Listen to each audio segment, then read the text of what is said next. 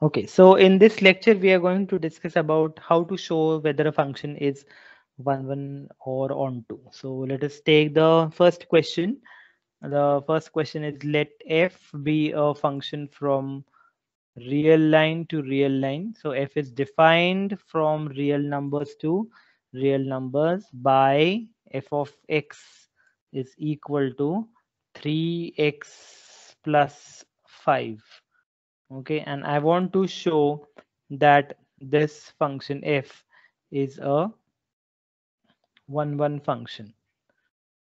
Okay, so all of us know the definition of 1, 1 function is saying that if f of x is equal to f of y, then x must be equal to y. This is the definition of 1, 1 function, which is usually used while solving the problems. Okay, so this is just a recall of the definition of 1, 1 function. So I will start with the first part. I will start with f of x equal to f of y, and I will try to simplify it and show that x is equal to y. So I will say let f of x be equal to f of y, which means that, which implies f of x. How much is f of x? F of x is 3x plus 5 is equal to f of y.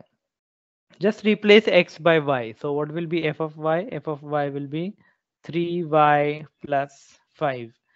And if I try to simplify this, can I show that x is equal to y? Clearly, this 5 and 5 cancels from both the sides. And I'm getting what? 3x is equal to 3y. And then again, I can cancel the 3 from both the sides. Or I can say divide both the sides by 3. And in this case, you will get what? X is equal to y. So we started with f of x equal to f of y, and we have reached the point that x is equal to y, and this means that the function fx equal to 3x plus 5 is what? Is a 1, 1 function. Okay. For example, if you draw the graph of this particular function, what is the graph of this function? Y equal to 3x, y means f of x, correct? So y equal to 3x plus 5. What is the graph of this function? If I try to draw, if I take the value of x equal to 0, the value of y I will get is equal to how much? I will get equal to 5. If I take x is equal to, suppose I take x equal to -1, then in that case the value of y will be how much? -3 plus 5 will be 2. So when I look at this particular graph here, this means that 0, 5 is the point. Okay, and in the second part, -1 comma 2 is a point. So 0, 5 is a point on the y-axis, and -1 comma 2 is a point somewhere here. So this is the point -1 comma 2, and if we join the points, you will get what? You will get a straight line. The equation of this line is y equal to what?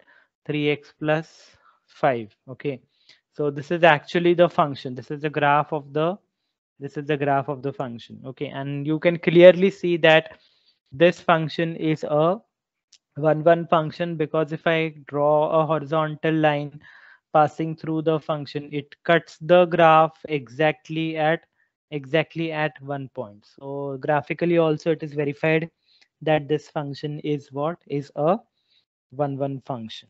Okay, let me do a second problem. Now I'm going to take a function f which is defined from real numbers to real numbers by f of x is equal to e raised to x. Okay, is f 1, 1 function? We will now check whether this function is a 1, 1 function or not. So how will I solve it? Again, I will solve by assuming that let fx be equal to f of y, and I will try to check whether if we get x equal to y or not. So what is f of x equal to f of y means? F of x is nothing but e raised to x is equal to, this is e raised to y. Can I show that x is equal to y from this expression? So if I take logarithm to the base e of both the sides, log e power x equal to log of e, log to the base e power y. So this will mean that I'm getting x log of e to the base e equal to y log of e to the base e, but log e to the base e is 1. So this is x into 1 is equal to what? Y into 1. And therefore we conclude that x is equal to y. So this means that this function f of x equal to e raised to x is clearly what? Is a 1 function. Okay, what is the picture of the exponential function? We all know that the exponential function actually looks as an increasing function. It's a rapidly increasing function and it is a strictly positive function. Okay, this is the function f of x equal to e raised to x, right? And if you look at the picture, can we easily see that the function is a 1 function? Yes, because if you draw any horizontal line, that horizontal line cuts the function exactly once. Whenever it cuts the function exactly once. Suppose I draw a horizontal line which is passing from the negative y-axis, it does not cut. Then I don't have to worry about it. So whenever the horizontal line cuts the graph, it cuts the graph exactly once, and therefore graphically also we can say that this function is what? This function is a 1 function. Okay, let me do the third example now.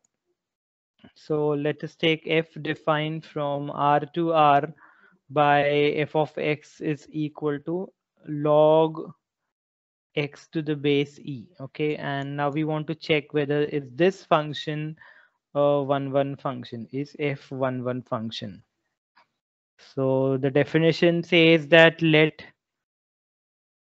fx be equal to fy, and this means that log x to the base e is equal to log x to the log y to the base e, and therefore when I take the exponentials, which is e raised to log x to the base e is equal to e raised to log y to the base e. But what is e raised to log x to the base e? That is simply x, and this is how much? This is simply y. So you again you get that x is equal to y, and therefore the function f of x, which is equal to log x to the base e, is which type of function? Clearly is a 1 function. Okay, and if you look at the graph of this function, clearly all of us know the graph of the logarithm function. Logarithm function is actually defined for all only positive values of x. Okay, so here I should write in the question that f is from what? F is from positive real numbers. So let me just put a r plus. What is the meaning of r plus? R plus means what? R plus means all positive real numbers. Okay, so we will draw the graph only for positive real numbers. For negative, the logarithm function is not defined. Even the logarithm function is not defined for x equal to 0. So we all know that this comes out to be the graph of the logarithm function. It is an increasing function. It is a smooth function. It's a continuous function, but it is slowly increasing. It does not increase like an exponential function. It's a slow increasing function. And if you draw any horizontal line passing through the function, it cuts the graph exactly at 1 point, and therefore graphically also we have verified that this particular function f of x equal to log x to the base e, this function is a 1 function. Okay, so this is the way you check whether the function is a 1 function. Now let us see one example of a function which is not a 1 function. So let me write the fourth question. Take the function f from R to R, and what is the function I'm defining? F of x is equal to x square. I'm defining a simple parabola y equal to x square. Is f 1? Okay, now if you try to go by the routine method, if you say that if fx equal to fy, I will start with fx equal to fy, and I will try to check whether x is equal to y, you may land up into some problems. For example, what is fx equal to fy means? Fx is x square equal to, what is fy? Just replace x by y, so you'll get y square. X square equal to y square. If you get x square equal to y square, can you conclude that x is equal to y? So the answer is no, because when you take square roots on both the sides, what will happen? You will get x is equal to plus or minus y. So you won't be able to conclude surely that is x equal to y. So I'm not sure. Okay, so therefore here I cannot say that the function is a one-one function, but I'm not confirmed, right? So what we will do is, we know one more definition of a one-one function. What is the original definition of a one-one function? That if a is not equal to b, then f of a should not be equal to f of b. This is the original definition which is done in the previous class. Okay. If this condition is satisfied, only then I will say that the function is a one-one function. So what we will do is, we know that we have two different numbers. So if I choose a equal to 1 and if I choose b equal to minus 1, clearly a and b are different numbers, because 1 and minus 1 are different, right? But what is happening to f of a and what is happening to f of b? What is f of a? F of a is a square, f of b is b square. Why? Because f of x is how much? F of x is x square. So what is f of a? F of a means f of 1. F of 1 is 1 square, which is 1. What is f of b? F of b means f of minus 1. What is my f of minus 1 means? Minus 1 square. So minus 1 square is again 1. So what we observe here is that even though a is not equal to b, a and b are two different numbers, means 1 is not equal to minus 1. What is happening? F of a and f of b are coming to be equal. How much are they coming? They are coming equal to be 1, right? So f of 1 and f of minus 1 both are same, right? So this is not allowed. What is the definition of a one-one function says?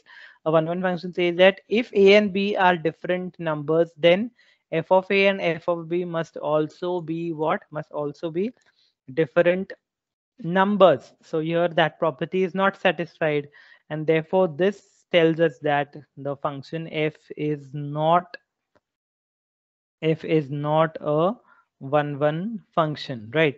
Even if you draw the graph of f of x equal to x square, you know the graph of f of x equal to x square, which is y equal to x square, is a simple parabola. Okay, I'll just draw that parabola here. So this is a parabola, y equal to x square, which is f of x equal to x square, right? Now this graph also tells us that this function is not a one-one function, because if I draw a horizontal line passing through the curve, this horizontal line cuts the graph at 2 points. Okay, and we know that this is not a property which is shared by the one-one function. If it is a one-one function, then the graph will cut then the horizontal line will cut the graph exactly once. So even graphically, this tells us that this function is not what? This function is not a one-one function. The above fact that I have shown you, f of 1 and f of minus 1, that you can see from the picture also. Look at this point is a is 1 and this point is what? This point b is minus 1. Okay. So this is a way you show that a function is not a one-one function. Okay.